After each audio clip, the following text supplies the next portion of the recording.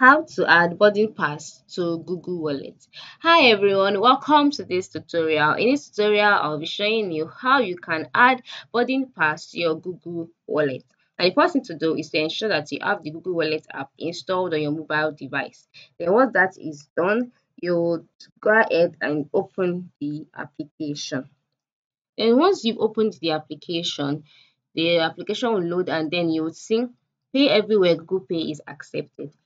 Okay, on this page, by the lower right corner of the screen, you will see Add to Wallet. Alright, just go ahead and click on Add to Wallet.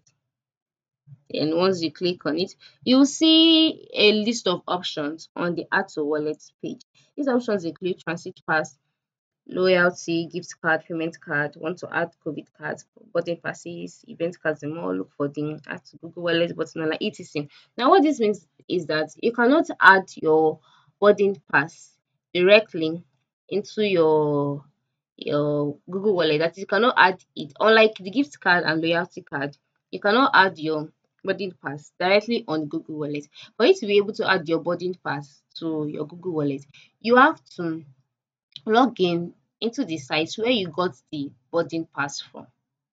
Okay, log into the site where you got the boarding pass from, and then on this site, click on the boarding pass that you want to add.